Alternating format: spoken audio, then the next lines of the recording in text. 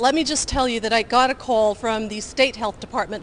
We just learned that there is another confirmed case of swine flu in California. We're told a 35-year-old woman from Imperial County. So that now brings the total up to 7 confirmed cases of swine flu in California. But very fortunately for this woman, she was hospitalized, treated, released.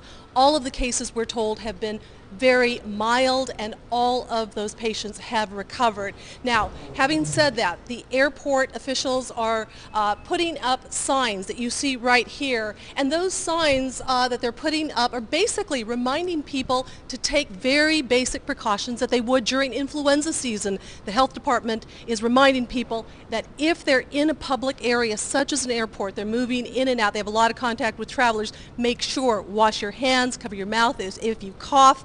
And they are actually putting out extra hand sanitizers in some of the terminals and the baggage areas to make sure that people who come into contact with each other are protected. Now, Michael Koulis is a spokesperson here at the airport. I understand you're in surveillance mode. What exactly are you doing to protect travelers? Well, Thelma, I wouldn't exactly call it surveillance mode, but we're monitoring, assessing the situation to make sure that we're taking the actions that are necessary to protect the public. Obviously, like what? Safety and security are a priority concern for our passengers. We're working very closely with the County Department of Health and Human Services, who in turn is working with the CDC to monitor the situation. They've asked us, of course, to put these posters up, simple reminders as a first step. But there are no travel restrictions to or from Mexico at this time, correct? Not that I'm aware of, and we are operating normally here at San Diego International Airport.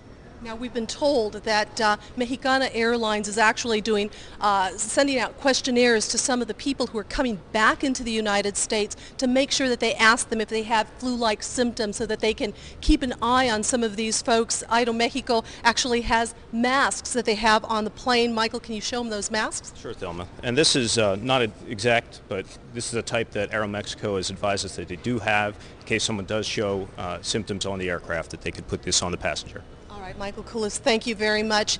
And so, Don, those are the precautions that they are taking here, but right now they've been very emphatic. There are no travel restrictions to or from Mexico. Business is as usual here.